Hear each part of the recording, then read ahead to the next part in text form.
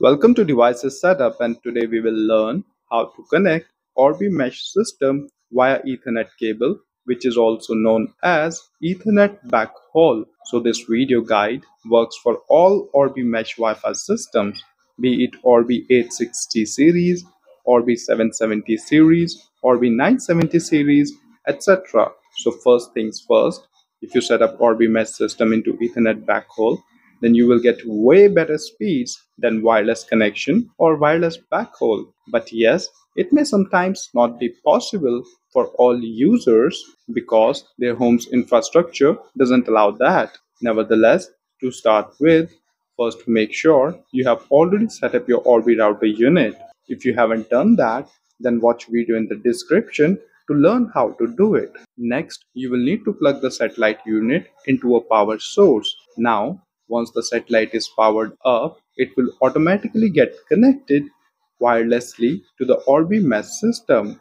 For Ethernet backhaul, connect any LAN port on the Orbi router unit with any of the LAN port on the Orbi satellite unit. Now, for router and satellite to sync with each other, it may take around 2 to 10 minutes depending upon your internet speeds. Now, if you have more than one satellite, then you can use star topology or daisy topology to connect each other.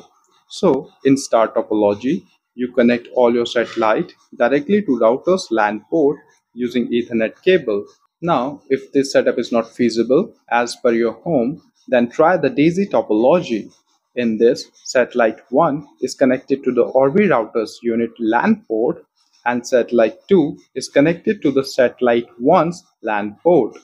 Additionally, you can also connect Ethernet switch in case you have multiple devices that needs internet over Ethernet. So in this, you can connect switch between Orbi router unit via Ethernet cable.